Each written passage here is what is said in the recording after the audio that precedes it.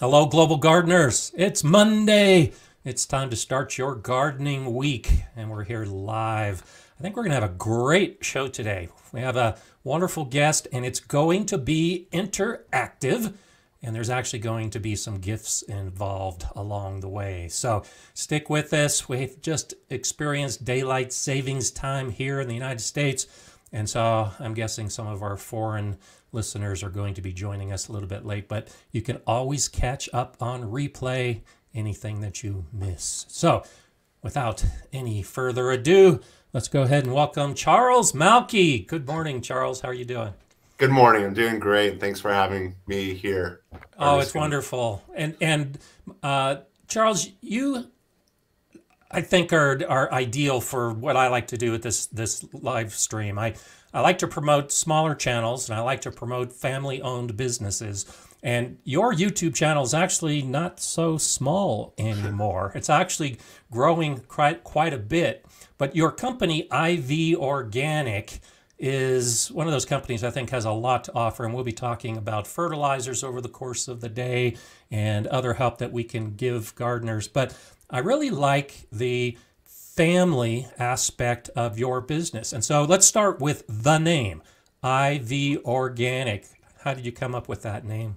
No, that's wonderful. Thank you so very much again for having us. And the I and the V in IV Organic, most people see it as for organic, and but that was actually not the thing that really caught us. The reason we went with IV Organics and our family immediately jumped on the name and the opportunity to make that our brand is because of my two young daughters, age now 13 and 9.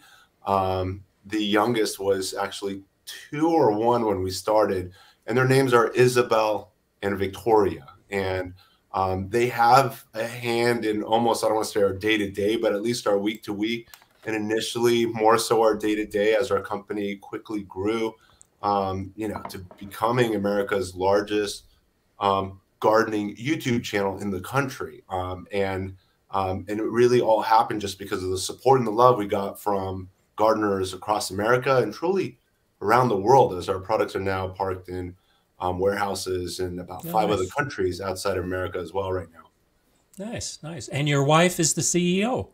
And wife is the CEO. It's a woman-owned company, 100%. I work very hard for her. And that's kind of the structure of the way we started, and it continues to run to this very day. Nice, nice. And your channel is not just selling your products. You have a number of videos that you talk about trees. You have guests on that are other parts of your videos as well.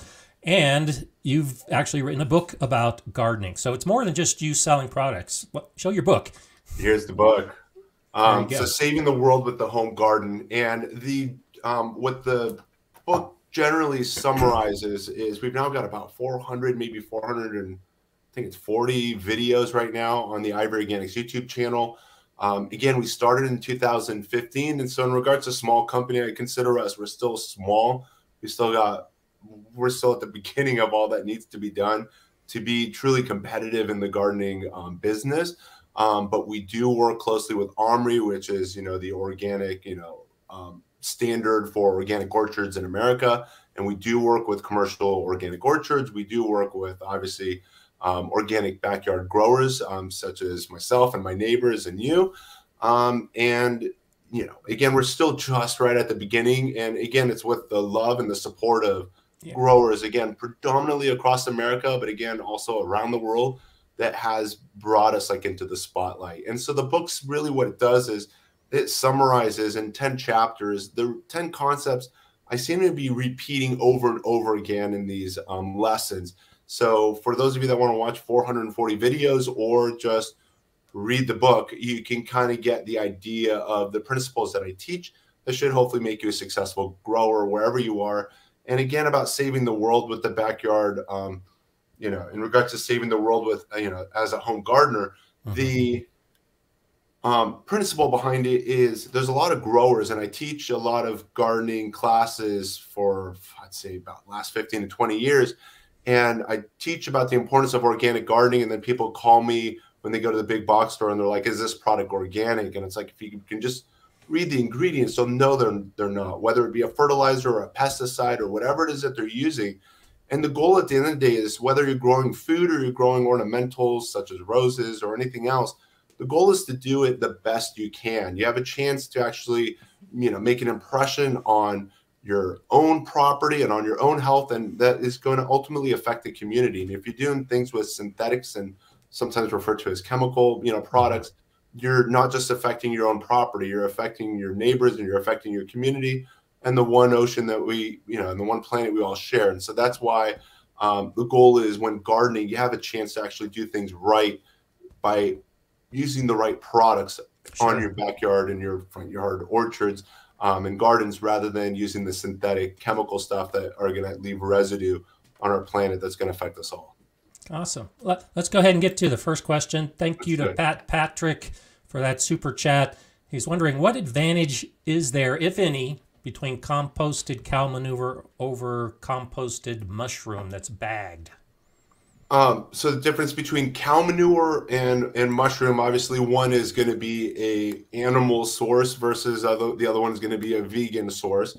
The NPK, which is what most of the growers in the world are using as standards, might be a little bit different. I would think that the cow manure is going to be a little higher in nitrogen, whereas the mushroom compost is going to be a more balanced NPK product. So those are like the alternatives, to look for when comparing the two. And there's also typically another component. Most of the compost that we get, even the bagged compost that is pretty sterile, is bacterial based. It's the bacteria that breaks down the organic matter, where if it's true mushroom compost, it tends to be woodier, and it's the fungi that's breaking down the wood. And so using both of those in conjunction might not actually be a bad idea, because you'd have a bacterial dominant compost that comes from the animal product, and then you'd have a fungal dominant material that comes from the mushroom, and balancing both of those in your soil can actually be a pretty good idea.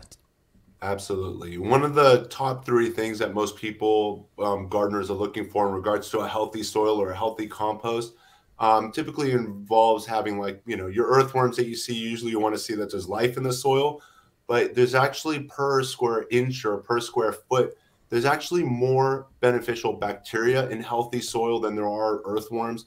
And then the other thing you're looking for is also the mycorrhiza. And the cool thing for those gardeners that see mushrooms popping up in your garden, bear in mind that a mushroom can have hyphae, which are those roots that can span up to 1,000 feet. So a single mushroom can be networking pretty much all of your plants on your property. And what it does is it helps balance the water throughout your garden. It helps balance the nutrients within your garden. So having mushrooms, and maybe starting with a mushroom compost if it happens to have spores, can potentially help also stimulate and add more to that mycorrhizal network within your garden.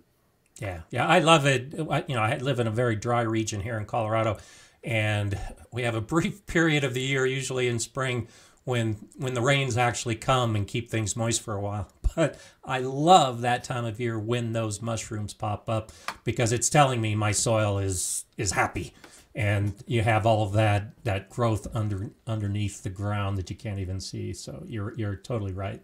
The shocking thing is, I know a lot of gardeners that go and level them, or they go and they buy, fungicides and stuff and try to destroy the mushrooms on their property, not knowing the value that's actually adding to the backyard organic garden. Yeah, absolutely. So let's talk a little bit more about the nutrients, and we'll start off by focusing on fertilizer. We'll move to lots of other things because you've just got so much interesting background that I'd like to delve into today. So let's start with this interactive activity, and we talked about the NPK, and you just mentioned that, the nitrogen, the phosphorus, and the potassium. And so what Charles has agreed to do is offer a giveaway. And so he's going to post a question, and go ahead and in the comments put your answer, and then I'll go back and review, and whoever gets the answer correct first, I'll ask you, well, actually, I'll ask all of you. Go ahead and send me to gardenerscott@gardenerscott.com if you've answered the question.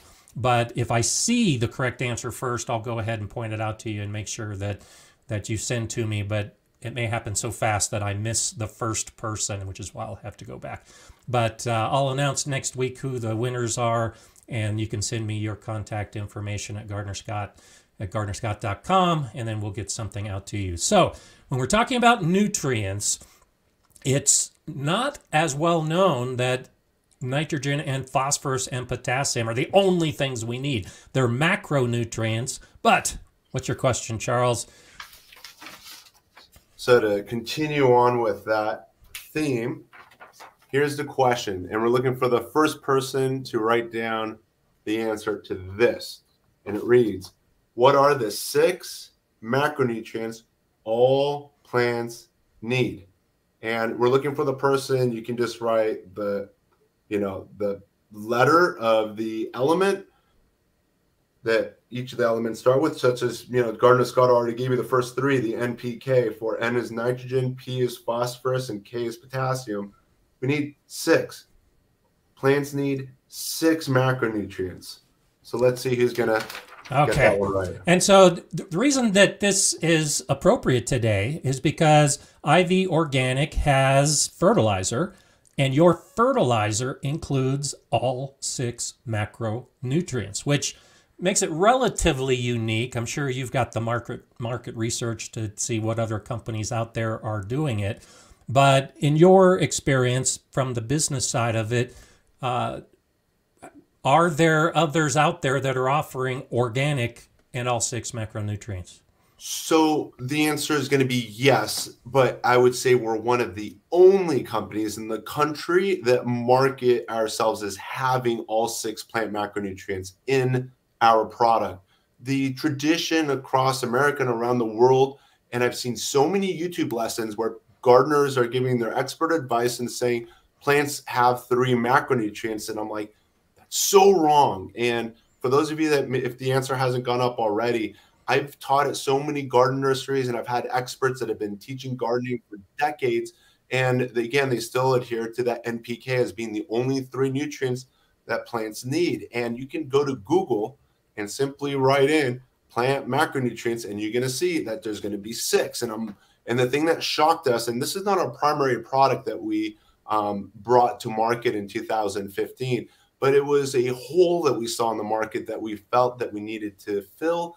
And that's how our basically 6 macros plus was the original brand name. But as we got the Armory certification, as we're working with, different departments of agriculture and stuff, we basically had to continuously make revisions to the point that we've got, our new label, which is basically, I'll hold the product up here. This is the Ivy Organics All Purpose. Basically, there's a 333 product, which is our super blend. And then the second product over here is the premium blend. So the super and premium blend. The premium blend has a lower NPK. You can see the 222, but both products have all 6 plant macronutrients. And what's unique about the super blend, if I can keep it up, is that it has plus azomite. For those of you gardeners that use azomite, you'll know the value that azomite is simply crushed volcanic rock. And, just like the plants in Hawaii that, benefit from all of those micronutrient minerals that are very important in the metabolic processes and enzyme, chain reactions within the plant. And so having that volcanic crushed rock also delivers a lot of the micronutrient nutrition to your plant as well, in addition to the 6 macronutrients. So that's our super blend product, and then our premium blend products, to kind of just explain the difference between the 2. And so as I'm reviewing the comments, it looks like Wormulus is the first to add magnesium, sulfur, and calcium. So what do you say about that? So let's pull up the answer. And I do see it as well. So NPK, MGSCA. For those of you, that are learning this for the first time, magnesium is the heart of the chlorophyll molecule. Sulfur, there's a lot of products that, they'll apply it to their lawns, but you can apply it to your plants as well. That helps with the greening of the plant. Very important in the metabolic processes of the plant as well. And then calcium, per weight of the plant is going to consist of about 30% of the weight of all plants. So all plants need calcium, where most gardeners think it's only in their tomatoes, that need calcium in order to prevent this tomato disease known as tomato blossom end rot. So, Mm-hmm. but calcium is basically in the cell walls is where you'll find the most concentration of calcium within the plant. And again, it consists of up to 30% of the plant's dry weight. So these are the 6 macronutrients your soil should have for optimal health, growth, and performance, longevity, and so forth. Yeah, absolutely. And it isn't one or the other, or if you have more calcium, it's better than more sulfur. It's the fact that all plants need all of these. And I think it's just so much of the focus on NPK because that's what the big producers do with their synthetic fertilizer. So let's move into that realm when we are talking synthetic fertilizer versus organic fertilizer. What makes yours organic versus synthetic, and what's the key difference? Well, for one, we pay to have Omri, review the product and make sure that it's Omri certified so the organic commercial orchards can rely on it without certifications. But you backyard growers can also rely on the fact that they are organic products so you can, produce organic produce. At the end of the day, the goal is to, whether again it's your edibles or if it's your ornamentals, is to grow the best and the healthiest food. Many of us, might not be able to afford going to Whole Foods, but the issue with Whole Foods, let's say with their organic produce, and it's not usually all their produce is organic. They also have next to their organic, the conventionally grown, which means they've used synthetic products in the, in the growing of some of those fruits that you're buying from Whole Foods. But the goal for your backyard is to be growing the best, highest quality food. And at the end of the day, what you're doing is you're growing your health. And that's the ultimate goal. Most of us have known over the last at least 3, if not 5 or 10 years, that the cost of junk food has gone down. Like it's very affordable to buy junk food, but to buy health is now becoming expensive. And look at healthcare, for example. Mm-hmm. But I saw a post recently in a Facebook forum where someone juiced kale and made like 6 jars of kale, and they're like, how much did it cost to make 6 jars of kale? And he said $450. But to get a Big Mac, you can keep your belly full for just a couple of bucks. So it's like, why is junk food cost becoming affordable, but our health is becoming expensive? And this is, I think, where growing your own food, instead of like maintaining a lawn, you could be like basically picking stuff every single day and offsetting at least a single meal, with a small property that can improve your health and give you, less disease and a longer, better quality life. And so, so the goal is like to really grow the best you can. When it comes to synthetics, it goes right along the same line of, first you've got to grow the best you can. And organic obviously will always trump synthetics. When it comes to fertilizers, a lot of people say, do the plants know? And even if the plant doesn't know, the soil absolutely does know. Because if you're putting chemical or the stuff that glows in the dark, I don't want to give any other name brands that are doing the synthetic stuff. I'm hoping you look at the that back might be one of the primary colors. Yeah, one of those. So you know what I'm talking about. But the goal with the synthetic stuff is if you put the synthetic stuff in the soil, you're not feeding the earthworms, you're not feeding the beneficial bacteria, and you're not feeding the mycorrhiza. What you're doing, in fact, is you're potentially harming that soil network. And again, you're messing up the health and the longevity of the plants that are relying on these synthetic sources for minerals, compared to if you did it organically. It'll create a more balanced structure below the soil that'll give your plant much more health, stability, and performance. So that's just one big one, aside from the runoff and the contamination that is going to leave your property using the synthetics that will end up in lakes, rivers, and streams, and ultimately the one ocean that we share. And again, these half-life of a lot of these synthetics, they just don't break down, and they end up just adding more pollutants to our environment. Absolutely. And so you talked that you've got warehouses in other countries. Rob's Allotment Gardening is a channel from the UK, and he's wondering, can you get Ivy Organic in the UK?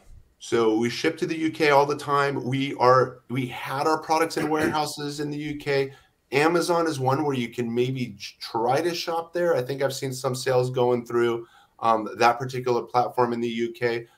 We're probably about a month or 2 away from landing more warehouses there. Our number one outside of the UK location that we have is Australia. We've been doing very well in Australia for about 3 to 4 years.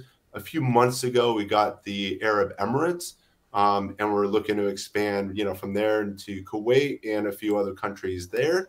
And then obviously for Europe, we're looking at absolutely UK, in addition to France and Italy, I think are the next three, in Spain, for hopefully getting products there and hopefully in time for spring and summer. Nice, nice. Yeah. Bettina's saying you are what you eat and absorb, and it's the same for plants. And when I think of the synthetic and organic comparison, the big companies that are making the NPK synthetic fertilizers, it's like eating jelly beans and cotton candy. It's going to give you that quick burst of energy, and the plants are going to get that quick burst. But the organic fertilizers in particular, like you said, it's all about the soil. You're feeding the soil rather than feeding the plant. And so it's like going to that vegan buffet where it's all nice, healthy food, and it helps us in our diet. And it's the same with the plants. It's more of a long-term effect on the soil and the plants when you use organic materials rather than that quick burst that destroys the soil life, and then everything has to recover. And if it doesn't recover, then you just have to keep resorting to more synthetics, and it's a downward spiral that I just think it's best to avoid if we can. Ken's asking a question. What's the best organic way to make your soil prepared for the garden? I love that question. And the answer to that, and for growers basically across America, and I've lived almost 10 years in Florida where the soil is sandy and people are dealing with the issue with sandy soil, that the water just passes too quick, that if you fertilize, you lose your fertilizers too quickly. And again, the soil structure is just poor. So for those of you that live like in a sandy soil, I have the answer to that, as well as now here I am in Los Angeles, California. Southern California in particular has a lot of clay, and most people hate clay soil, and sometimes they can, even with their shovels, with about 10 or 20 minutes of effort, can sometimes only get inches of digging accomplished. And one of the best ways to improve both clay soil and the sandy soils is mulching, which is simply just getting wood chips and adding a good 2 to 3 inch layer of wood chips around your plants that you start incorporating into your garden, and then maintaining that from year to year. Usually one application is good for about 18 months in my experience. And being here in Los Angeles, we have Griffith Park right next to us, where they have an unlimited, nonstop, free supply of wood chips, again, that you're going to be using as your mulch. And they also have compost resources available, where they're simply breaking down all the trees throughout our city and grinding them down and making them as an available resource for homeowners in your city. And most cities across America have a free source for wood chips. And so simply adding, again, a 2 to 3 inch layer is going to help improve the soil structure. It's going to reduce your weeding by somewhere between 70 to 80%. It's going to save you a lot of time. The other benefits of also mulching is it's going to help you retain water so that you don't have to water as frequently, and that's going to save you money.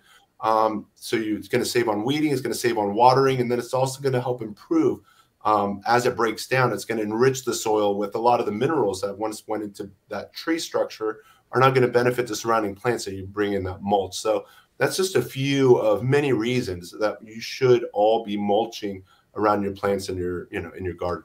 Are you familiar with chip drop? I'm going to have you define it.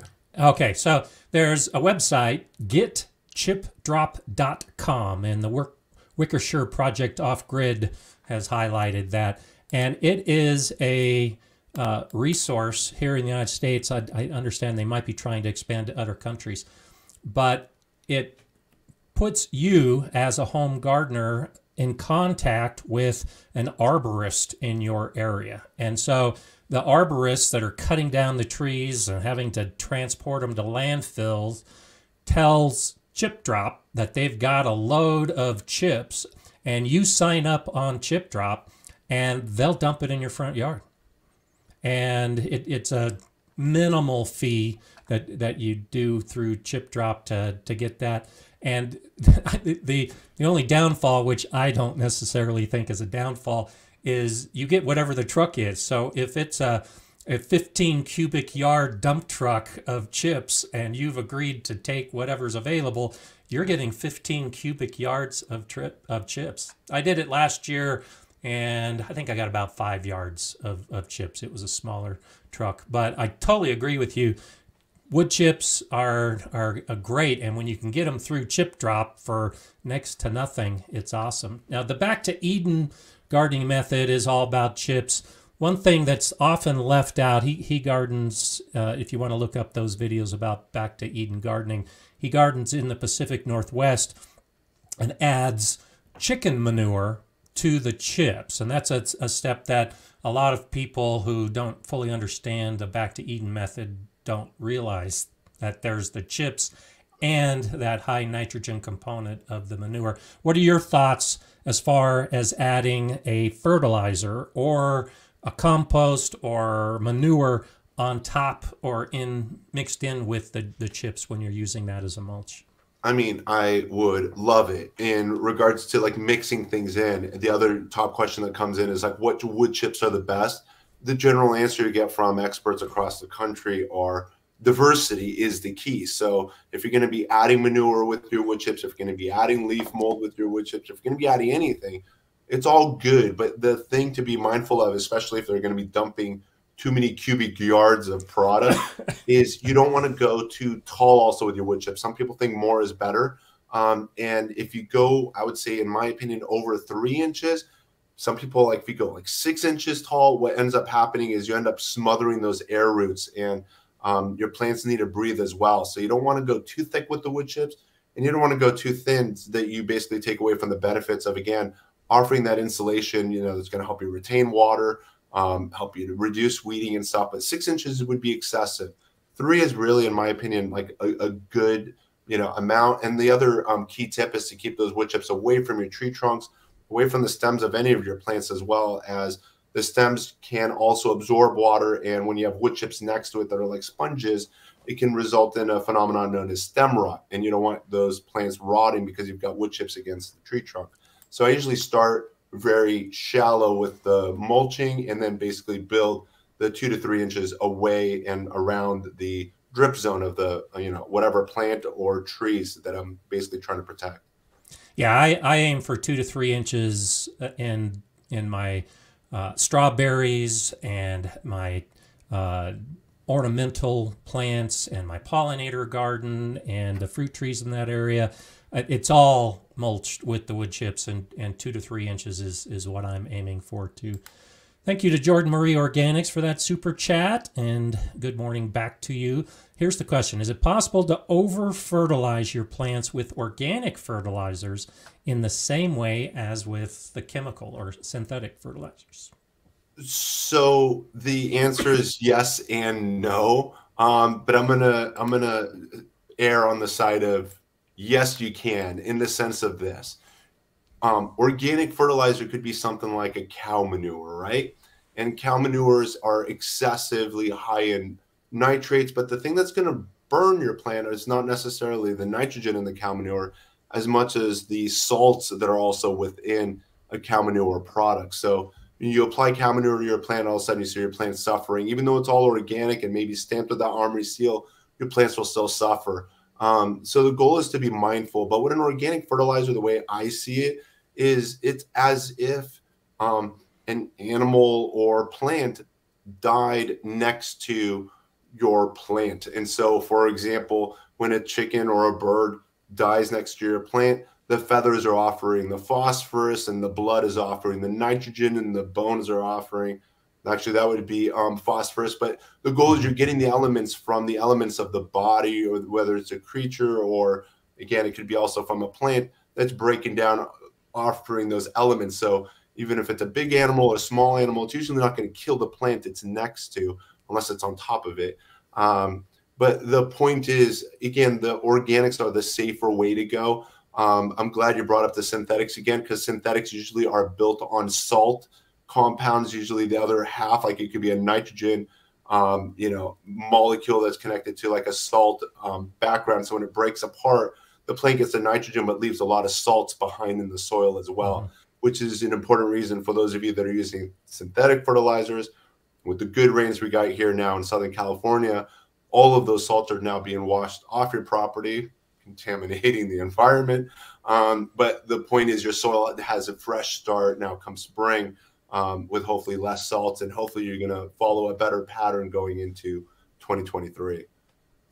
And so you touched on some possible alternatives, and so this raises a good question from Dennis Ryan, because you have your 222, you've got your 333, which we all call balanced fertilizers.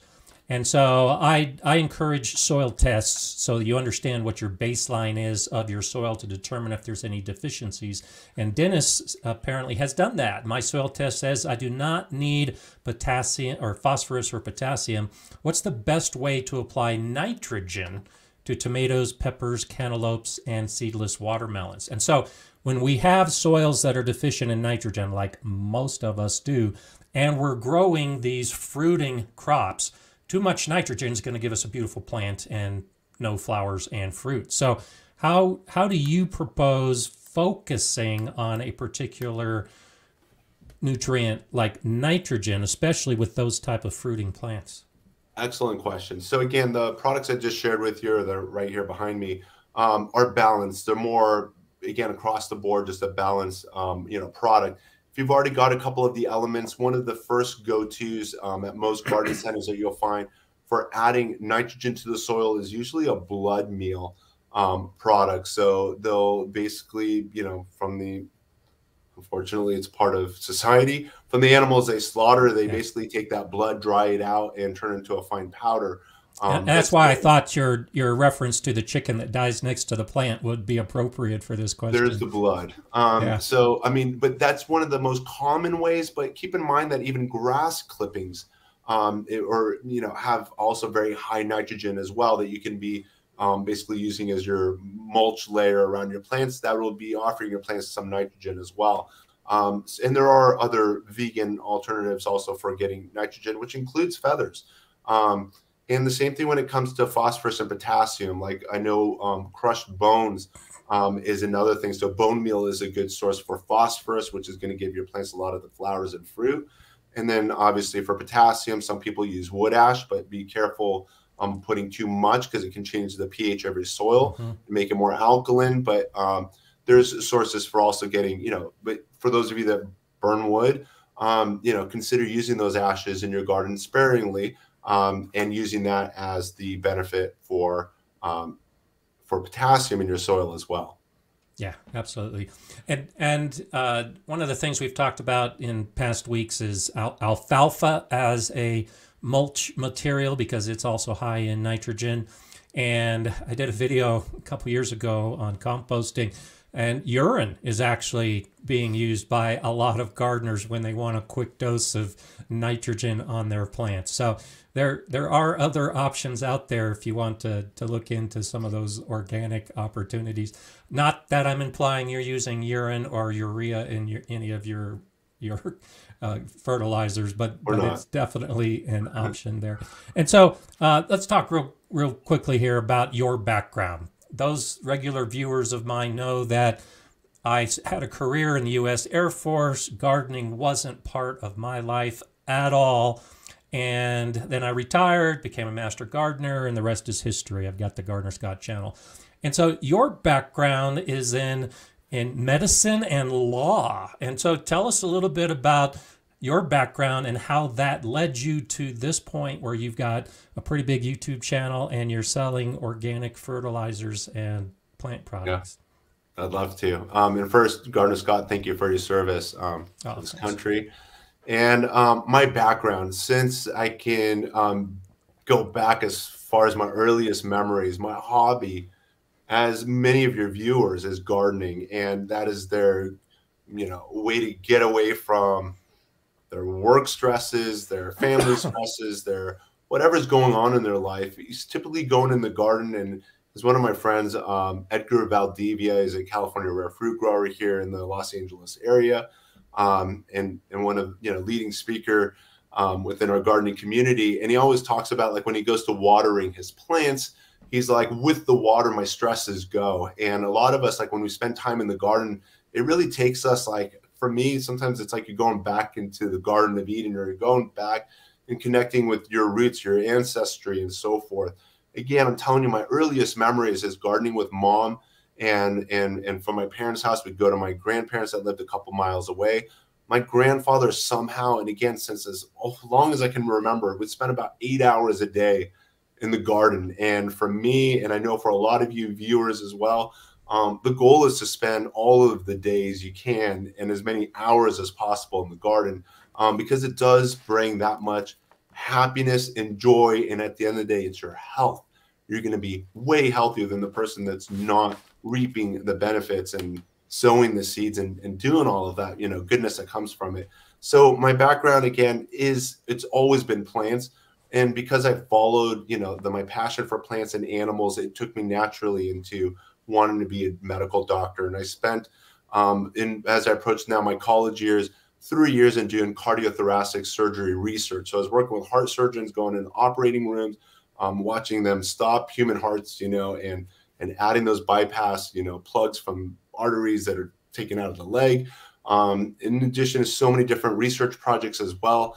And it's one of those projects that became the foundation to our patent behind our paint products, which are right here, which hopefully we'll talk about. Yeah. And so that's basically how our company started, is with that science and that research that I got in cardiothoracic medical research. And I applied for medical schools, and I only tried once and it didn't work. And I immediately jumped ship into law. And all of a sudden, within a matter of weeks, I was in law school and doing well at that now, and practiced law for about 10 years. Even though my education's here in California, I ended up practicing law in Florida. My bar license is on the opposite coast, where I'm still active, but I haven't used it now in, I think, 12 years. But I do feel like I use it every day, as there's so many compliance issues, state regulations, federal regulations. The paperwork is through the roof. And I would think any business that wants to be in business usually has a legal team, at hand. And so that's been the value between the science of our products. I always like to define Ivory Organics as being innovative, organic, effective, USA made products. But it's that science with the law, I think, is what brought our brand success. And that's kind of the summary of how the pre-med and the law together, came to fruition in Ivory Organics. So let's go ahead and talk about that first big product, and I think it's probably still your best seller. You can correct me if I'm wrong, but the 3-in-1 plant guard, I did a video about last year, because my climate is such that we really do need to protect our trees. In fact, I was just talking with a friend yesterday who is saying, I need to protect my trees. And so tell us about the plant protection, and you can also, you touched on it, but if you need to go back to that medical research to explain how it works, but why do we need it, and why did you develop it? Sounds great. So the medical research is, well, actually, let me go back to why we developed it.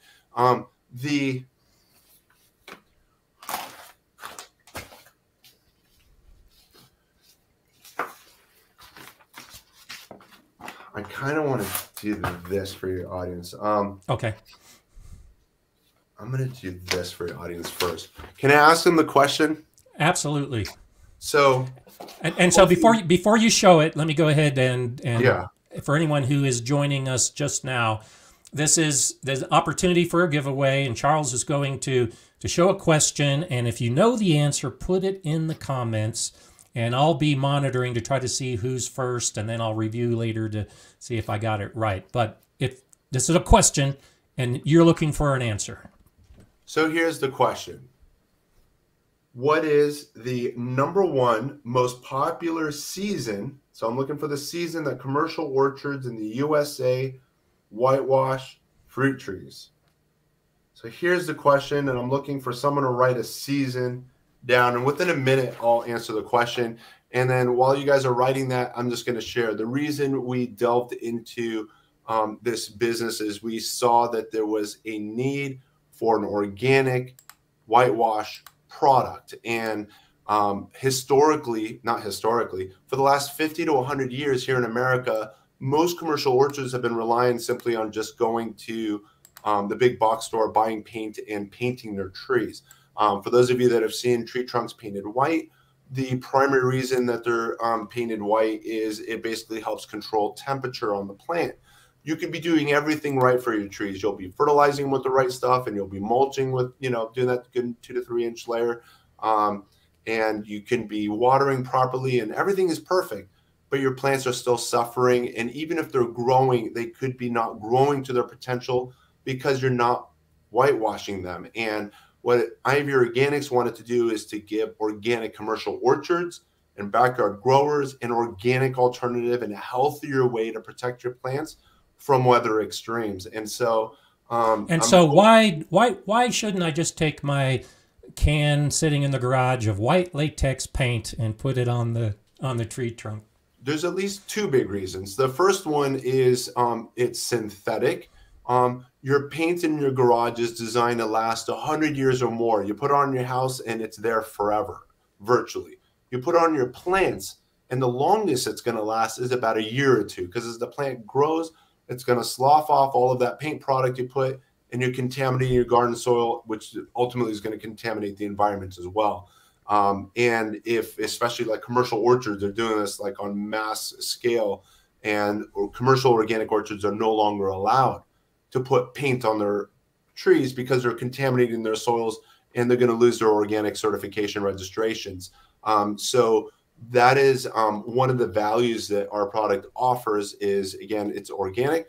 The other one too is, if you research when it comes to like tree prune sealers that are like latex and tar-based products, such as paints or tar, most research will say do not cover those pruned areas because it traps moisture. These are water impermeable, like that you're applying products, and your plants are alive. And so there's moisture on the underside of any of these coated surfaces that can contribute to rot to those pruned branches. The other great thing about the Ivy Organic brand products is that they dry on porous, allowing the exchange of nutrient and waters. So again, even if you apply it as a total plant protection on the leaves as well, there's, it can be applied. I was talking about paint. You can spray it on the entire plant, your tomatoes, your peppers, your squash, and so forth. And it'll offer protection of the entire plant structure. Again, the gardening concept is known as whitewashing. And in an encyclopedia on gardening, it would only be a paragraph. And somehow, and I really feel truly blessed. And again, it's the audience that made this happen. On the Ivy Organics YouTube channel, the first 200 videos were simply painting an avocado tree, painting a citrus tree, painting. Like, that's all we did. And we quickly raised to becoming #1 as a garden product YouTube channel in the country. That's great. And so again, just based on that one gardening idea of whitewashing, and I'm hoping this is something that a lot of your viewers leave with, is, that, and this is again what all of the gardening professional orchard growers, and another person that vouches for this is Tom Spellman, Dave Wilson Nursery, largest distributor of deciduous fruit trees in the country. And the saying is that the day you plant your tree is the day you whitewash it with Ivy Organics. And the reason that you want to whitewash it that day is at the nursery, these trees, and from the time they were created, they've always been in groups. So they've been getting natural shade protection from other plants near them. But once they're planted in your garden, they're immediately exposed to too much, come summer, 14 hours of light. And in the winter, for a lot of us, we're dealing with also frost, especially in the nighttime, low temperatures. And it offers insulation from the coldest nights as well. So it curbs those weather extremes. You can result in a happier plant. Okay, so there's a lot of people that gave the answers that you would expect, and they obviously didn't remember my video where I was putting the whitewash on last fall. And so Joni was actually the first one. I'll give her credit. She was probably typing so fast she misspelled it. But Joni was the first one with the correct answer. And so first, and one of my moderators, Jay, is going to be right on top of this. I'm sure she'll give a link to my video if she hasn't already, because I explain all of it. But what's your reasoning for fall being the correct answer for whitewashing? So it's not my reasoning. You can Google it or wherever you do your research, and you'll see that the commercial orchards across America, their #1 season for whitewashing their trees is in the fall, because the risk and the damage to the plant is even greater in the winter. And that's the reason, like with the question that I said, in the United States, because for us here in Southern California, we don't deal with maybe damaging, freezing, cold nights that can harm our apple trees and peaches and plums and so forth. But the #1 reason across America for whitewashing your trees is predominantly protecting them from what's called winter sun scald. And winter sun scald, where you have warm days that could be in the 60s and 70s, followed where the fluids in the tree will start to move.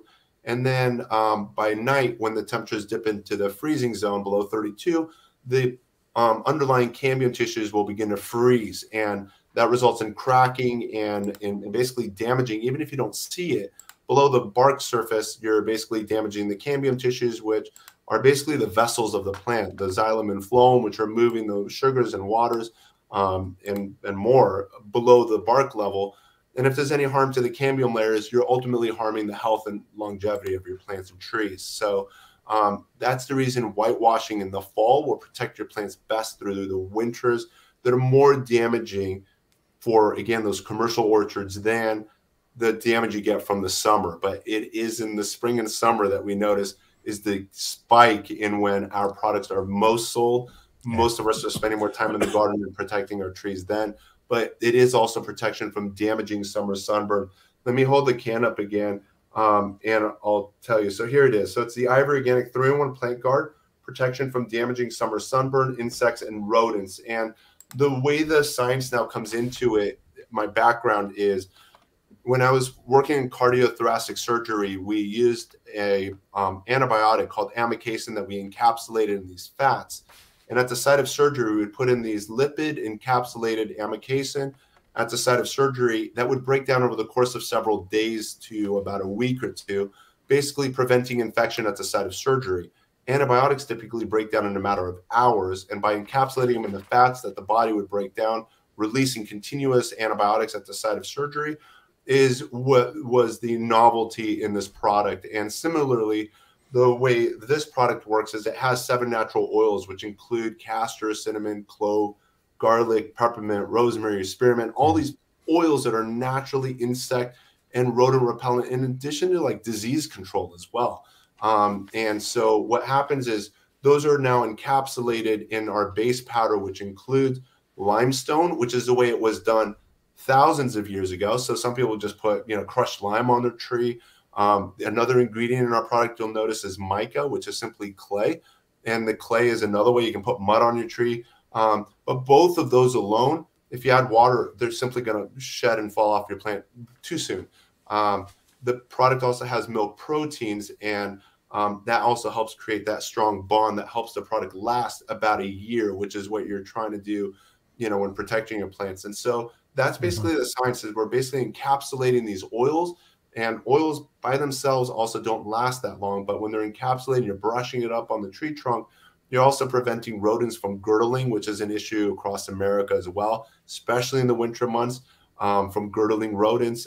When it comes to insects, if you've got one of my main memories I remember is an apple tree with beetles and termites that were eating the tree trunk. And even though it's still producing a lot of apples, you can whitewash the tree trunk, and it'll basically, if the beetles and termites try to leave, it'll damage them on their way out. Any other pests that try to get in will get damaged on the way in.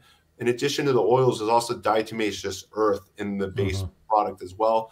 And diatomaceous earth is kind of like crushed glass, but it's basically derived from diatoms, which were single cell shell breathing organisms. They actually contribute to the majority of the oxygen in our air. These diatoms basically accumulate in certain parts of the United States, and diatomaceous earth, again, is one of the products.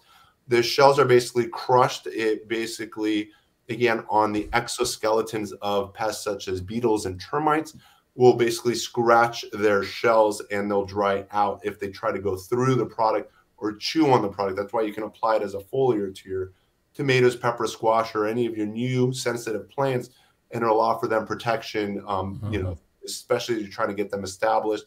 And it also serves, again, whitewashing as an anti-transparent, helping with transplant shock as well. And these are just, again, some of the many benefits of whitewashing. And so here I am again tying in the science with the product. And so Tony O'Neill from Simplified Gardening, a big channel in the UK, highlights it. And prevention is better than the cure. And that really says it all. It's in the fall, doing an application. And so for those viewers who don't understand girdling is when you have, like in my area, it's voles that are the biggest problem, but it could be a bigger animal that eats the bark all the way around the tree. And that will kill the tree, because then there's no opportunity for nutrients to flow up into the branches and the leaves. And so girdling is all the way around. And so when you apply a product like this, you're not just applying it to the sun side to prevent the sun scald. As you're saying, it's that protective barrier, and you really want to apply it all the way around the tree down to ground level. For those of us with winters of snow and ice, and those burrowing animals are scurrying underneath that snow layer and chewing on our trees, it needs to be all the way down to that level of the soil. Correct. Yeah. And then you can put mulch, you know, around the tree. That's another thing. You shouldn't put the mulch right next to the tree, because those varmints will get up and be sheltered from the hawks and the cats as they're girdling and chewing your tree literally to death. And so I did want to talk a little bit about trees. And you mentioned Dave Wilson earlier. And Dave Wilson is another great channel. Most of the information that I use on how I prune my trees, I learned from watching Dave Wilson videos. And you have a nice partnership with them, and they're obviously using IV organic products. But often when you are selling your products, you will include a free giveaway with the product. So why don't you tell a little bit about how that partnership works and how you're able to give free trees when people order at different times of year? Free trees. Well, you're just doing the fig tree giveaway. Oh! Thanks for the clarification. I'm like, we don't just give away fruit trees, but we do every February. And I wish we did this like a few weeks ago. I know there's a huge audience, and they're all going to want in on this. But I'll do a plug for someone else, and I brought this year as well, because I do want to talk about Dave Wilson Nursery a little bit more too. But the better person right now for figs is going to be the Fig Hunter. It's David and Priscilla Burke. They're located just north of Sacramento here in California. They've got like 10 acres of property, and their specialty is just figs and accumulating figs. And every year on February 1st, and we just concluded our now 6, man, I can't get the camera right, our 6 free fig cutting annual giveaway. And it's something we started when we had like just a few thousand YouTube subscribers, and we wanted to give thanks to those YouTube subscribers when I was pruning my fig trees in the backyard. And I didn't want to just throw those cuttings away, because I know they root so easily, and I wanted some of the deliciousness from my property to go to other properties across America. And I think some went to other countries as well. And so we basically gave away the first fig cutting giveaway. We gave away 97 cuttings. I cut them and put them in the mail and gave them away for free. And then the second year, after having done that and having spent several $100s on this, endeavor, I'm like, the second year, I'm like, I didn't feel like doing it. And the third year, I got a call just a few weeks before February 1st, and this person said, I've got these figs for you. One's a strawberry verte, the other one's a raspberry latte, and I've got some tiger panache figs. And I'm like, I want those, and I know my audience is going to want that too. And he already had them cut and ready for me. And then from there, I basically shared it with the audience, and it took off. We're stuck and married to the idea of making sure that every single year we have these free fig cutting giveaways. And as you said, Gardner Scott, with any product you buy, the way we did it this year, if you buy anything, we'll include free fig cuttings. And obviously, the more you buy, the more we include, or different products come with more cuttings. And then we also do a giveaway on all of our social media platforms, whether you're on Facebook, Instagram, Twitter, TikTok. Like, we basically every single day, without a purchase, also gave away free fig cuttings. And the Fig Hunter contributed about 1/3 of the varieties. And what the Fig Hunter did is he's now accumulated close to 2,000 wild fig varieties, and he's been testing them out for the last like 5 to 10 years. Wow. And from them, he's come up with varieties known as like Jolly Rancher, which is like insanely popular. There's another one called Citron, which is a fig with like citrus notes. And then he's got, again, 2,000 named varieties. He's got his top 10 and top 20 varieties you can see on his website at thefigunters.com. That's a plug for David and Priscilla and his family up in Northern California. But they've been an integral part of our family for many, many years. And I'm hoping your audience participates and marks their calendar from now for February 1st. And I wouldn't mind. Sorry to interrupt, but let's lay out a general calendar. Okay, so we've been talking about applying the 3-in-1 plant guard in fall. We've kind of touched around the idea of when to apply fertilizers, and we'll get to your question on that here in just a second. And one thing I want to point out, and you can add anything to this point, the application on the trees, in particular of the plant guard, it's not going to last forever. So it does need to be reapplied periodically. And so as your products go, you hopefully, gardeners now, the viewers will have a plant guard product that they're applying in the fall. And then at some point in a year or two, they'll need to replenish it. Replenishing that in February, before their product runs out for the next year, is actually an opportunity to get a fig tree. And so how often do you recommend the application of the plant guard? I think it really depends on the plants that you're growing and what the issues are within your garden. I would say for most gardeners, it's just once a year.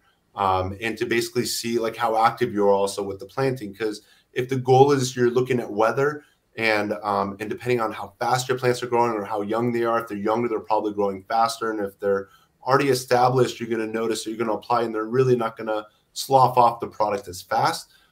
So again, the application just in general is probably once a year, but you're probably also going to want to keep product. The products also, just to let you know, there's an oil-free alternative, which is the blue can. It's simply just the base ingredients without the oil. And then there's the yellow can, and I showed you the Armory one, which is color white. They're all basically the same ingredients. It's just more applications. Man, if I can get this camera right. So here's the Armory. This is color white.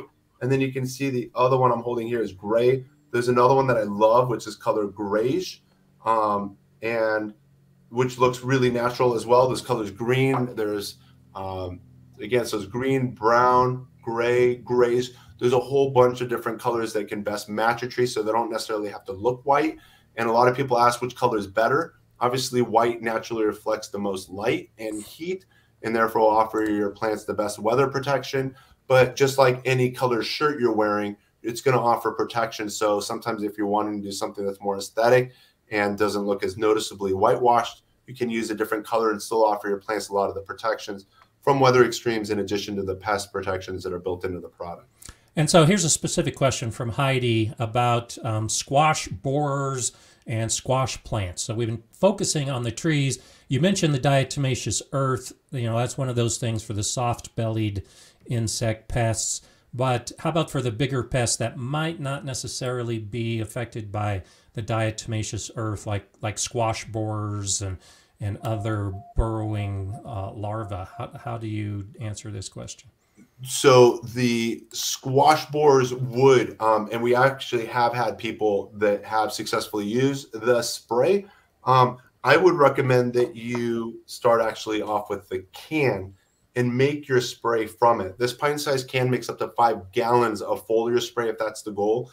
I would use the can to make the amount of foliar that you'd want. Maybe, again, to make a spray bottle such as this, you'd use about 1/3 to 1/2 of a teaspoon of the powder that's in here, with a few of the oils, and you can create a foliar spray to protect the area.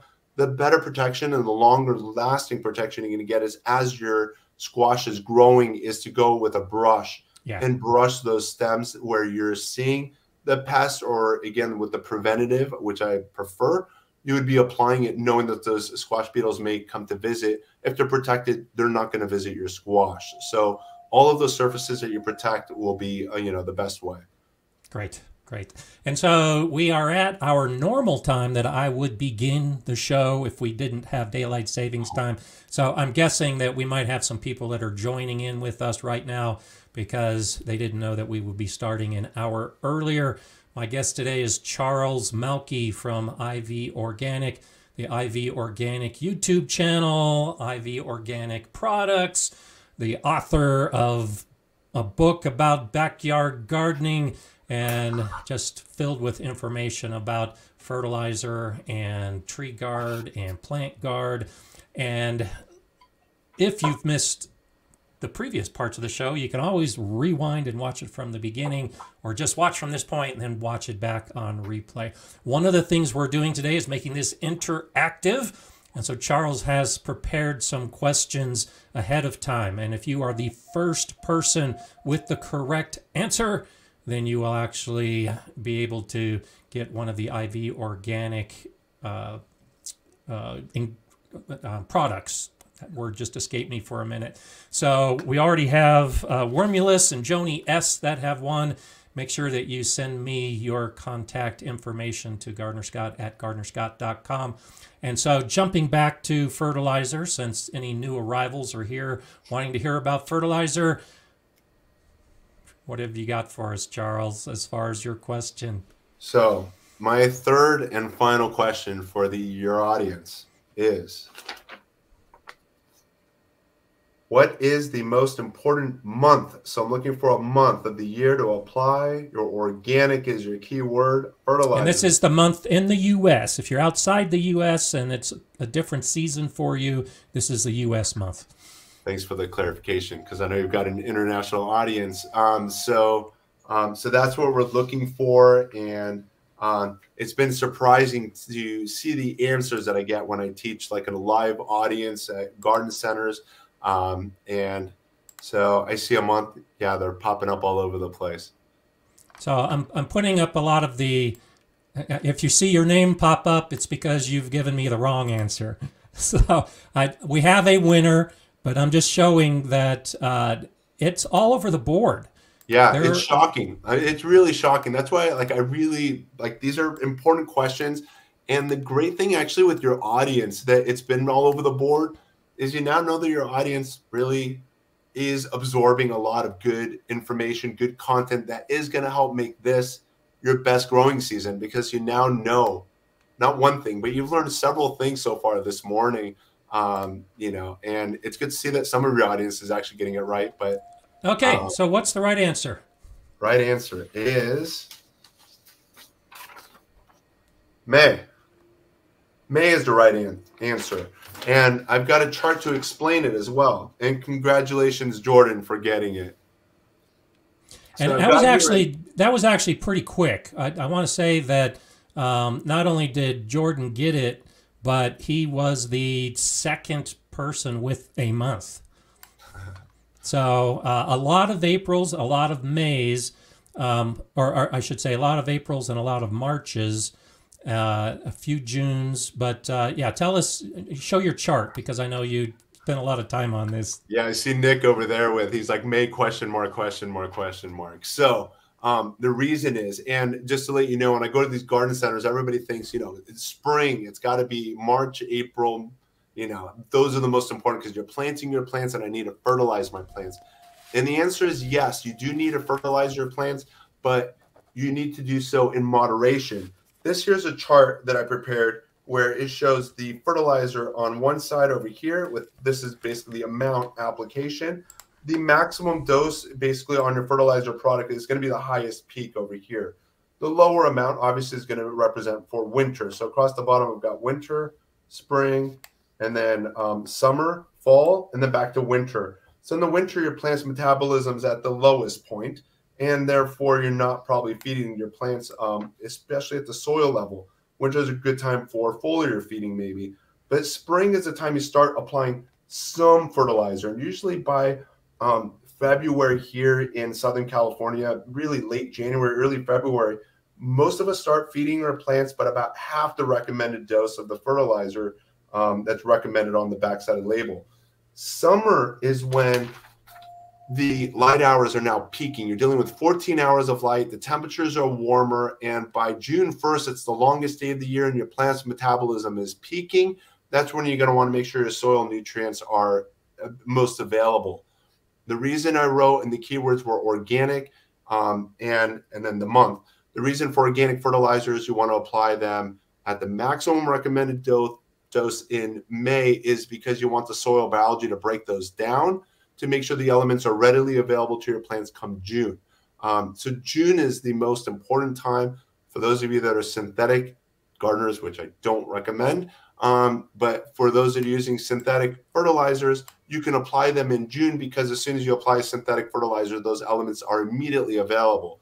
But for your organic fertilizers, May is the month that you apply the recommended dose of fertilizer so that all of those elements are readily available to your plants in the most active months of the year, being June.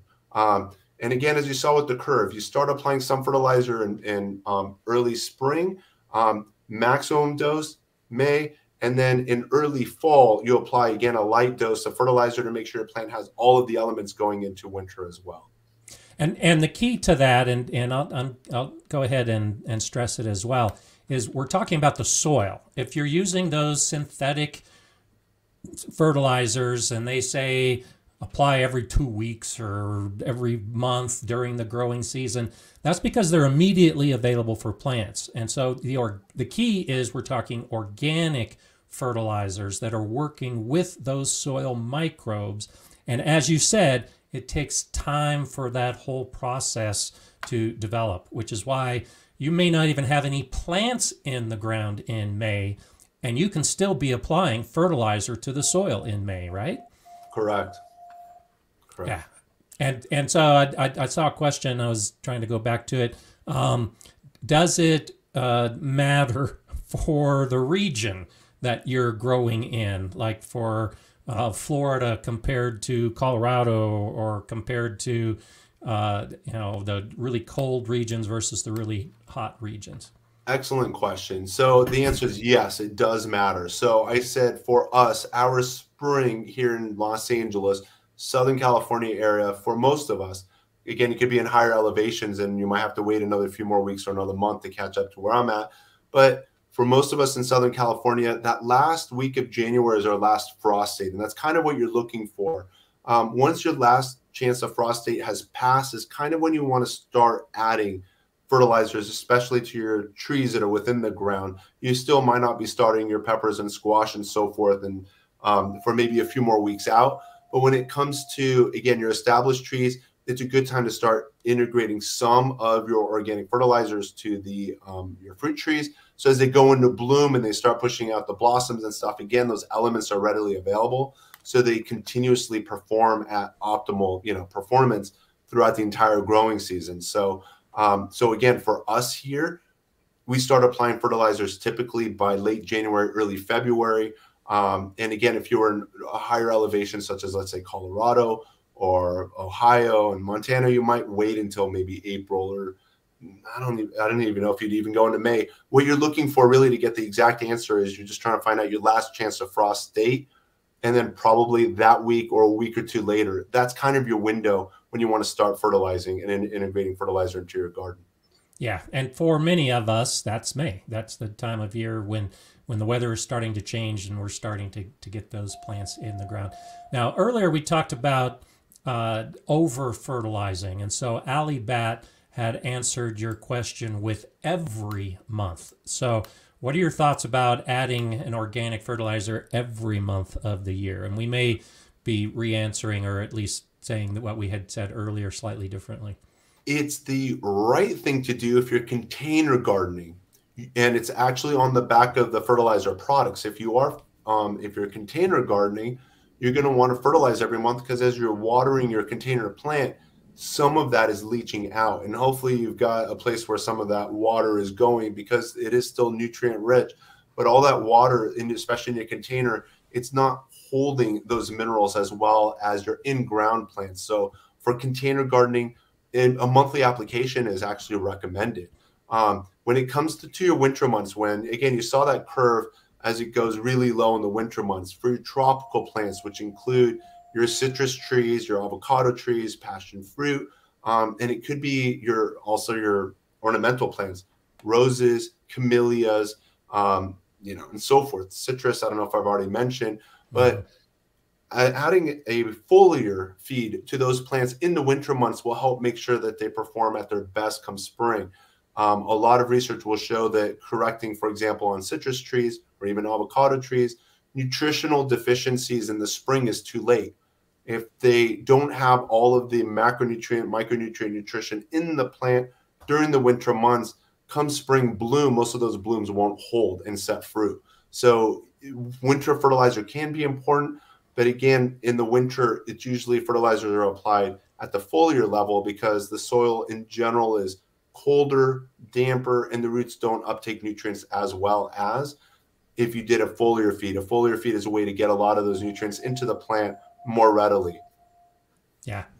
And yeah, I completely agree. In fact, I just did a video this weekend, you probably haven't seen it yet, where I was making one of my potting soil mixes, and I used the IV Organic 333 in that potting mix.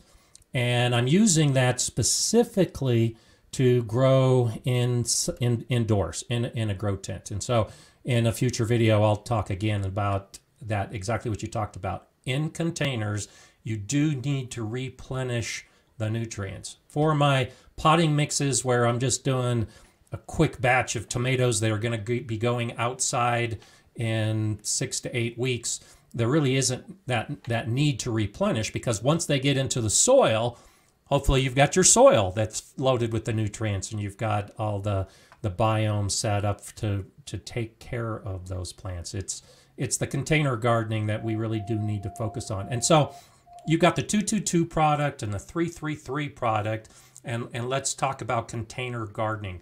What, if any, is an advantage to using one of those products over the other when you're talking about containers, be it a citrus tree or any other type of plant?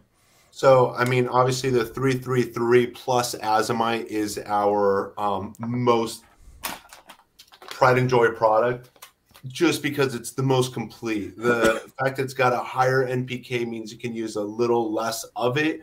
And then the plus azomite up here, it just basically means you're also giving your plants a lot of the micronutrient nutrition as well. Minerals. For us, and when we developed, and this is our initial product that we brought to market, is to basically give your plants everything in a single product, rather than having to look for a calcium source and looking for a magnesium source and looking for some crushed azomite for micronutrient nutrition. We basically called them, and we brought these base ingredients all together in a single product, so that it can offer your plants everything, rather than having to buy multiple different products. Again, to give your plants those 6 base macronutrients nutrition, in addition to plus azomite for micronutrient benefits as well. And so here's a good question from Shandy's Garden. A big concern about adding fertilizer into my garden hose water. I don't want to kill anything that's in my compost tea. Compost tea is very high in bacterial action if you're using the aeration method of the composting tea. Right now I can keep up with the dechlorinating, but the concern is if you were to add an organic fertilizer like yours and make a mix and mix that with compost tea, is there any adverse reaction with the bacteria that might be present in a compost tea when you're using an organic product like yours?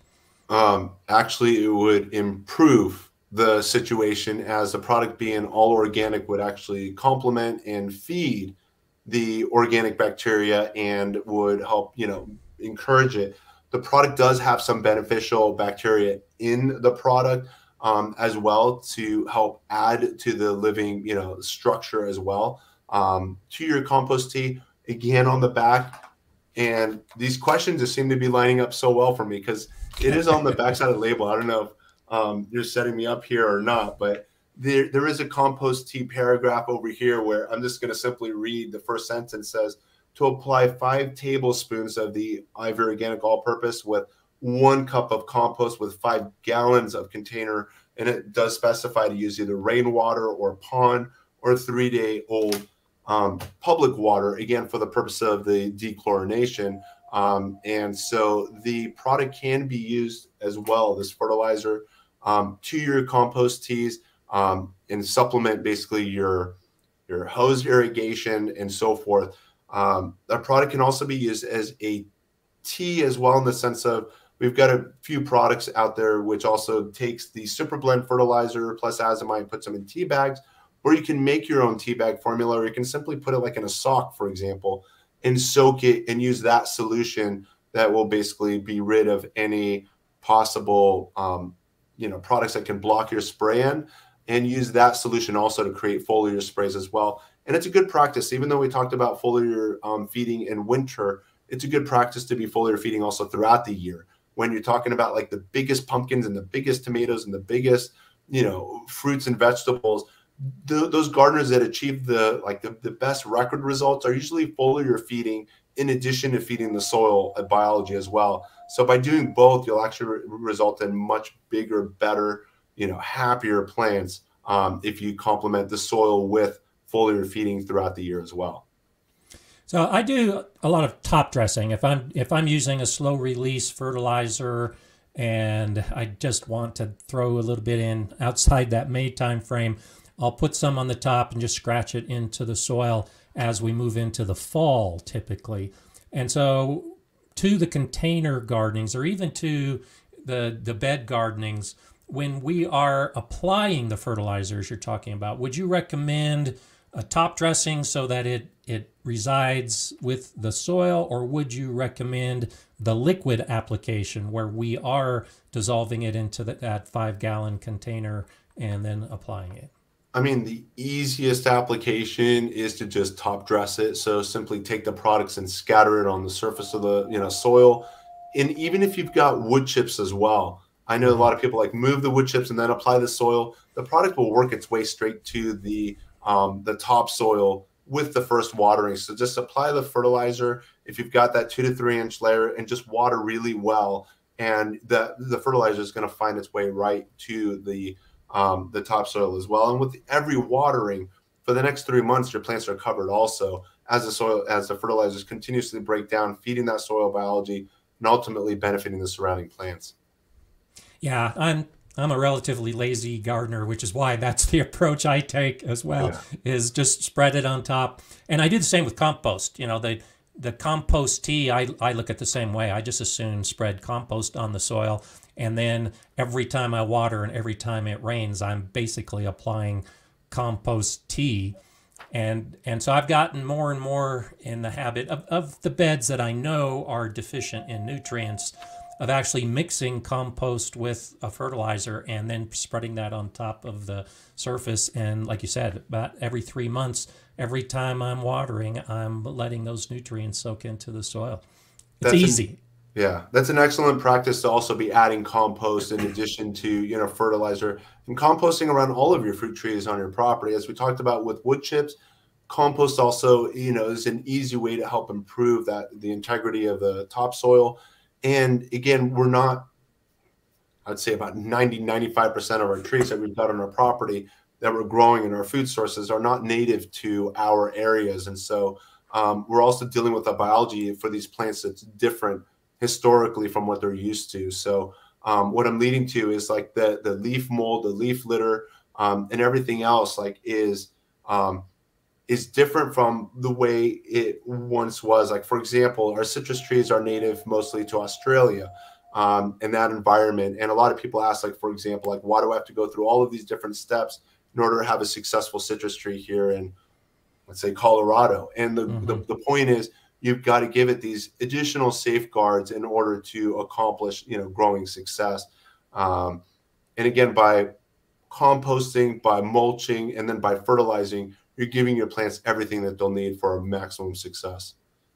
Absolutely. And so there's, it seems like there might be a little bit of misunderstanding, or maybe not fully understanding. Two Gals is wondering about the appropriate product. So we're actually bouncing back and forth between the 3-in-1 plant guard and the fertilizers. And so when we're talking about our vegetable garden, could you differentiate between those two primary products, the fertilizers you have and what's appropriate, and then how the 3-in-1 plant guard plays into vegetable gardening?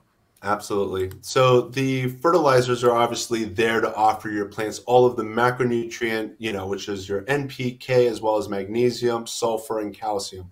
Your NPK is your nitrogen, phosphorus, potassium. So your fertilizers are there to make sure your plants have, just as you and I go through our everyday with breakfast, lunch, and dinner, trying to hopefully bring in the best nutrition into our bodies so it gives us health. Similarly, you're feeding your plants to give them all of the macronutrient nutrition so that they can bloom and support fruit if it's a fruiting tree, and grow and be green and do all the things that that plant's supposed to do, to its maximum ability.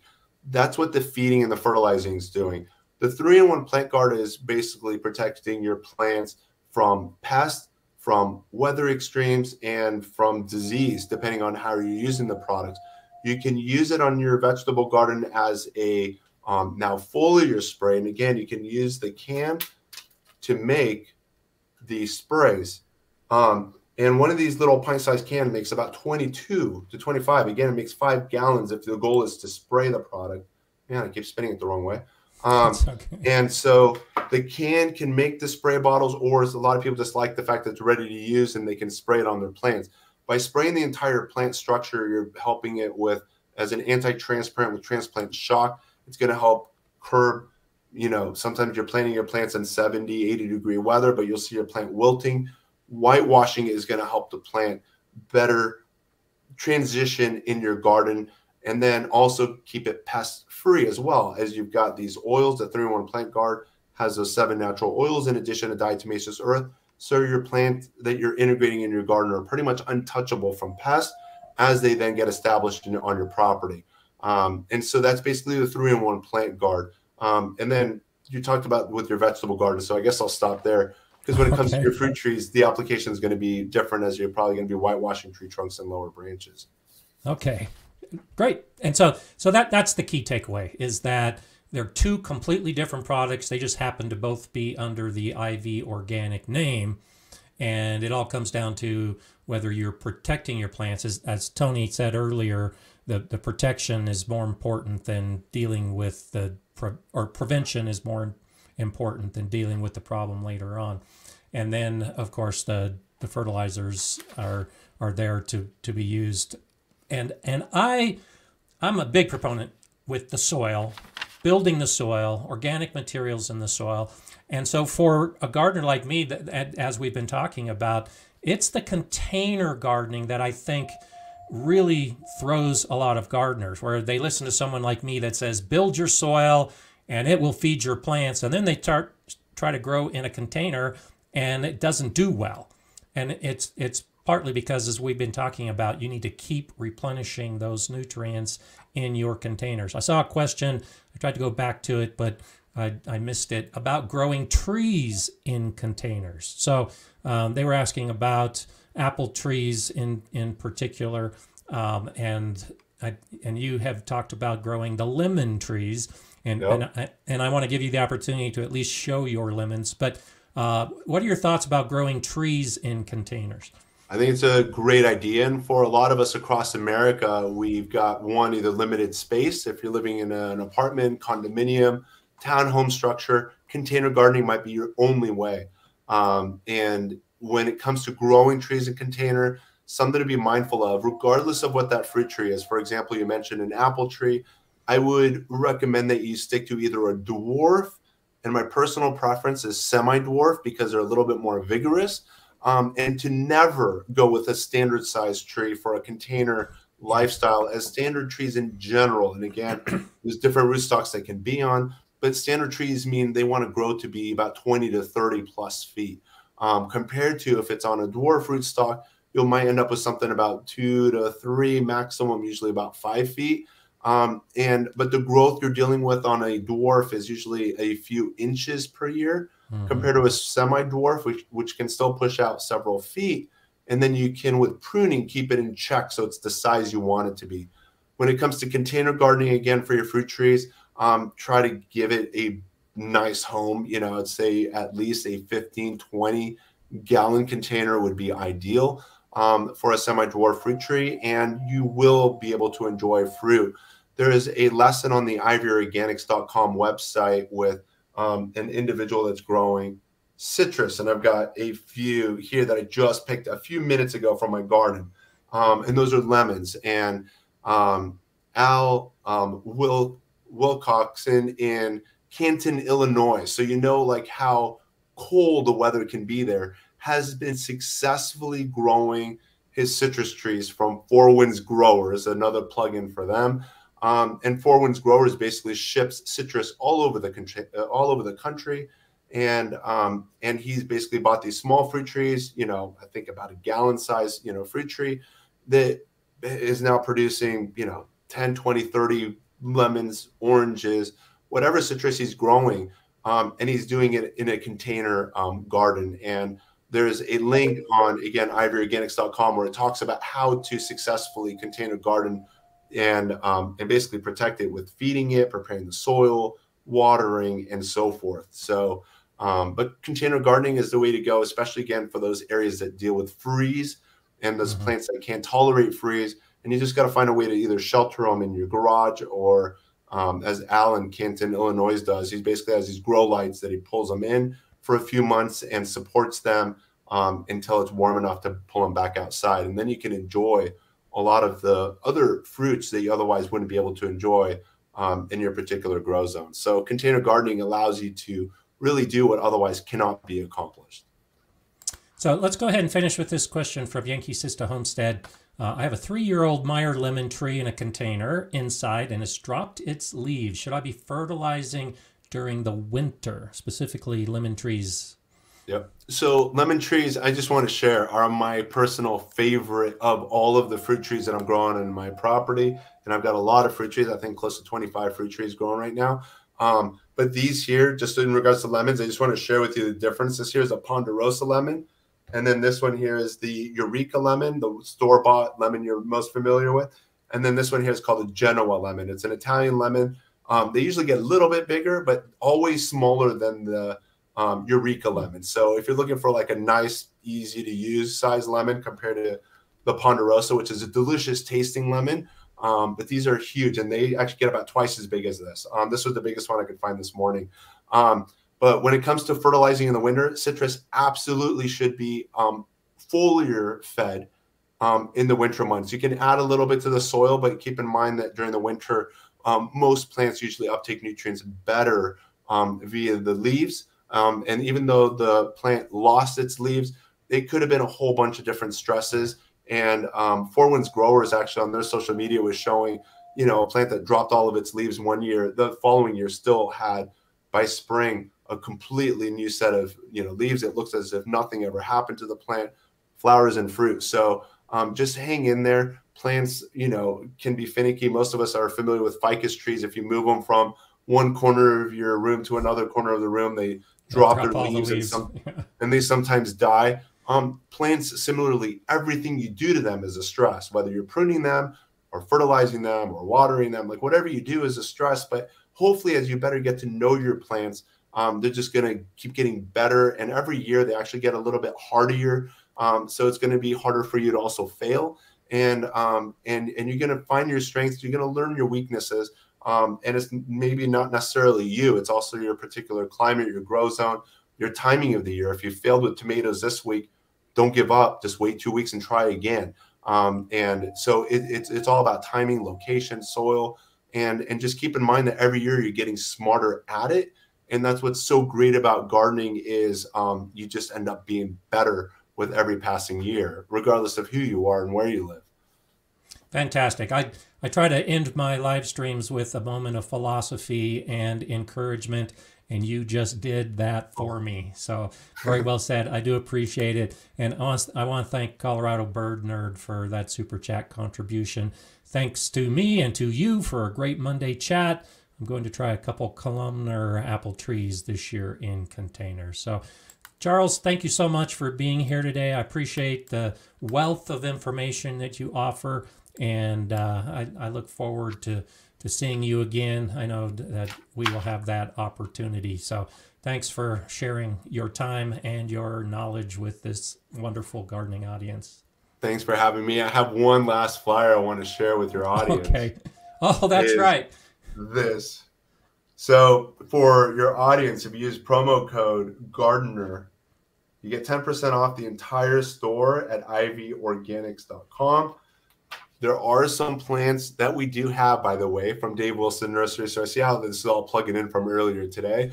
Available at ivorganics.com. There's still some pomegranates and blueberries and boysenberries, among other plants that you'll find in the nursery selection. And I encourage you guys all to look for those. And thank you again, Gardener Scott, so very much for having me and sharing our gardening world with your audience, and looking forward to our next one. Yes, absolutely. Well, thanks, Charles. Have a good day, and I'll let you get back to your day right now. Will do. Thank you.